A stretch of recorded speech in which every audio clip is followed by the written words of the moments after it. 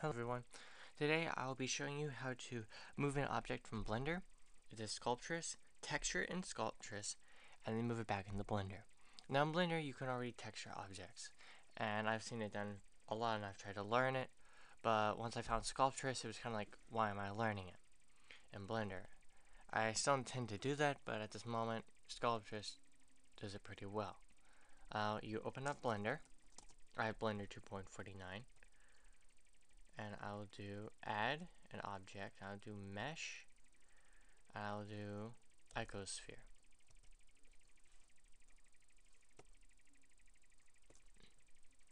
Now I'm going to export this as an object file. Sculptris can do ZBrush imports and object file, or OBJ. Now we're going to do desktop, I'm going to do ball. Export. Export. Exit off this. We have the MTL file, and we have the ball file. Now I'm going to open up Sculptris. I have Sculptris 6 alpha, and I'm going to import. I'm going to click desktop.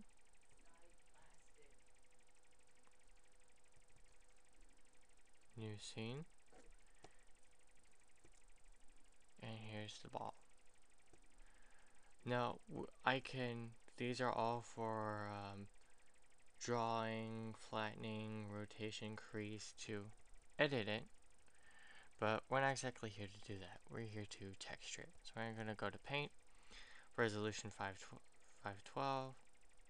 We're going to say OK. Now it's going to set it to paint. Once you paint, you cannot go back into edit mode. But here's a ball, and I set it for a steel texture, set it for a blue texture, and we can also set it for a colored. But we don't want it colored.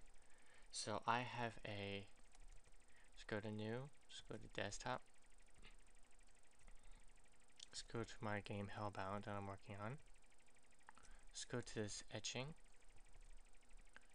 And let's go to a color. Let's find a color. Blood splatter. And then you can instantaneously get it on. Now what you can do is, if you have paint.net, is you can mark out the white, which is what I would actually do. But since we're here to texture, I want you to see everything. And so if you had paint.net and you textured it, or took out the white, you would then have this blood drops. So you would first texture it with like concrete, say this was a concrete ball, or the fleshy texture if this was something got shot off somebody. Now I'm going to enable another texture. So we have fresh blood and then we have dry blood.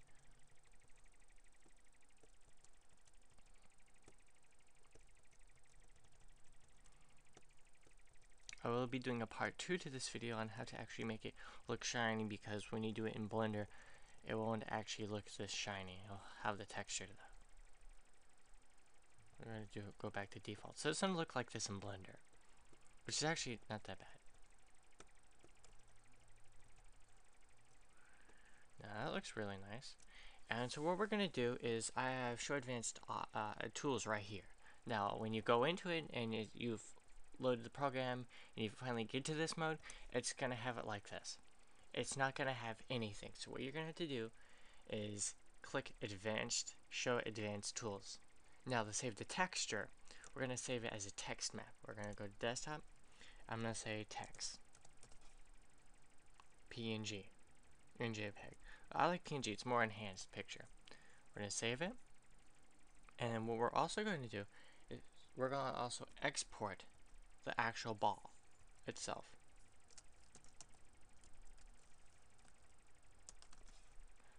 So we're going to say save, and it saves as an OBJ file. Chances will be less. We're done. So here's the OBJ file. And here's the texture. This texture has already been cut up in sequence to work on the ball. So we don't need these anymore, so I'm going to delete them. And here's the ball 101 that I saved from Sculptris. So I'm going to open up Blender, and I'm going to delete the default stuff. I'm going to import a OBJ file.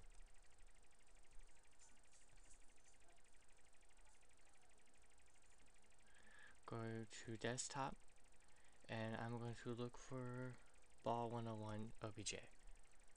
Import. Just say import again, and here we go. Now we're going to go to textured mode. Now, OBJ files do not carry texture formats like 3ds files. So we're going to UV image editor. We're going to do new, open, and we're going to do, let me find it. We're going to do a text. So we're going to go down, find text PNG, and open it. And we're going to click on the ball, do tab, U, unwrap. We're going to select everything here. Now, we unwrapped it, how it was unwrapped in Sculptris. So we don't have to cut up anything or do anything like that.